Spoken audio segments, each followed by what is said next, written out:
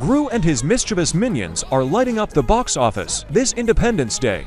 The highly anticipated animated film, Despicable Me 4, from Universal and Illumination, made a dazzling debut, raking in a cool $27 million on its opening day. In this latest installment, Steve Carell reprises his role as Gru, the reformed supervillain turned secret agent. His nemesis, the suave French baddie, Maxime Le Mal, portrayed by the hilarious Will Ferrell.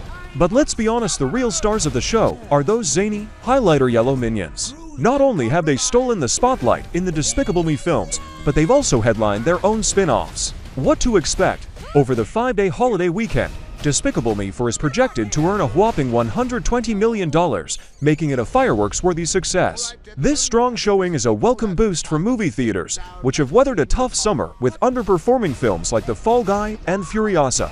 Other recent hits include Disney and Pixar's Inside Out to domestic gross for $196 million, Sony's Bad Boys, Ride or Die $169 million, and Paramount's A Quiet Place Day $168 million. Minions rule the 4th of July. The Despicable Me franchise has become synonymous with Independence Day.